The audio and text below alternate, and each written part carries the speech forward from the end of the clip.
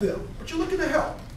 Because what ends up happening is if you're looking to help someone, that good fortune is going to come back on you. Okay?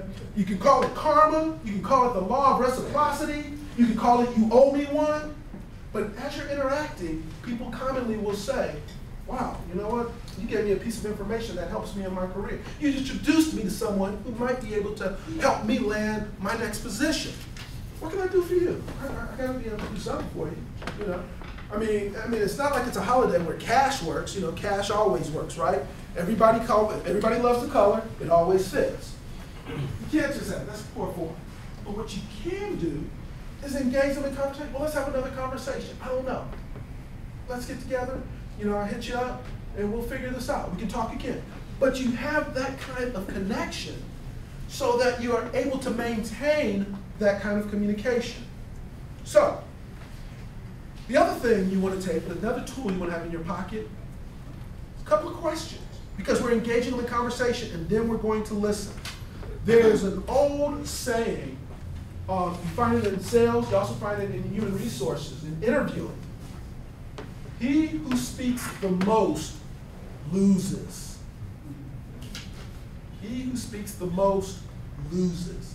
So you want to do more listening than speaking. And the best way to do that is have questions. And you want to talk about them. You want them to talk and feel good about it. Wow, that was a great conversation. We talked about me the whole time, and I'm just great. And this person made me feel great. I'm going to have good memories of them. So what you want to end up doing is bring a couple of questions with you. First up, 3 is a good number. You want to have open-ended questions. Who knows what an open-ended question is? Questions that require yes or no. No, more than just yes or no requires elaboration.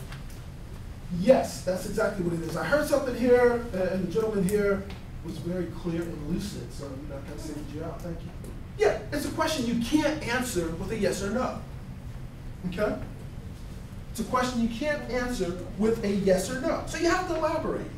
Okay, so in that case, you have to listen, because they'll give you the information. Lord Chesterfield of England, he was a merchant, an early merchant, one of the early capitalists of the modern, or not even the modern era, going back into the 1700s, back when Europe was running the world. Lord Chesterfield said over 200 years ago, patience is the most important and necessary quality for business. Many a man would rather you hear his story than grant his request. Patience is a necessary quality of business. Many a man would rather you hear his story than grant his wishes. That was true 200 years ago. That is true today.